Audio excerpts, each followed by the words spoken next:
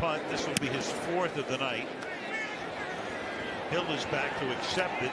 18-yard line. Avoids the first guy. Gets around the corner. Down the sideline he goes with blocking. Inside the 30, Tyreek Hill. Sooner or later, he'll pull this off. 52-yard kick and an 82-yard return for the big play guy. I think you're better off going for it on 4th down. I mean, when he hits the Jets, when he gets going like that, it is just electric. 23 miles an hour almost. And he has this funny little habit of waving his hand as he's running down the field.